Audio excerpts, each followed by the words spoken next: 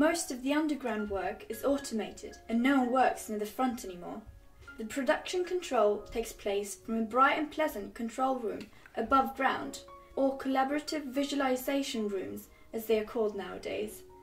The routine monitoring work has been automated. With AI you get better stability in production, at least until something completely unexpected happens. Then our skills are needed.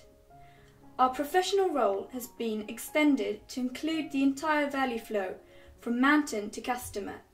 Of course, we do not control the flow, but it's a transparent system where we can see how our work contributes to the bigger picture.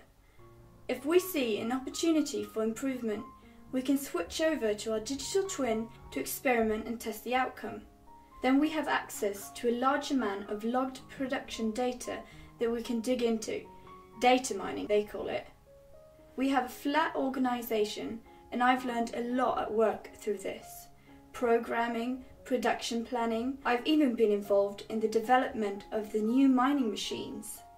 It's always fun if you can trim the production, and then not only financial measures apply, but also so-called green measures, such as saving water or reducing greenhouse gas emissions. We're quite proud that our company takes a great social responsibility, not only for the environment, but for a prosperous society that can offer a rich social and cultural environment.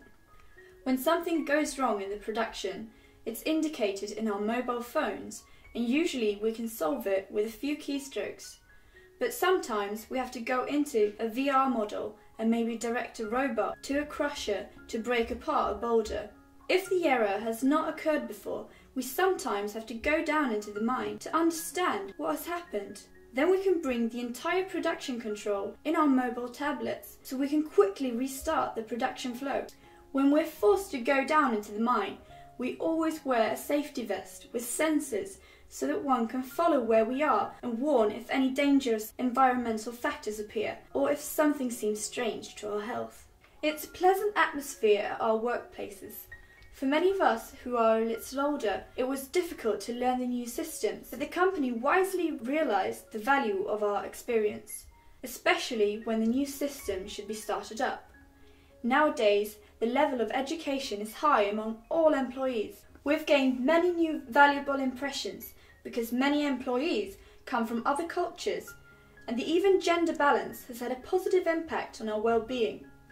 It used to be that there were only men here, but now we're almost 50-50. Last month, my daughter even started working for the company. She's a computer science major, but works as much with my colleagues as she does with a computer. It feels good to know that there will be a new generation and that young people have stopped moving away. It seems the company's investments in the community and insistence on training and using locals really paid off.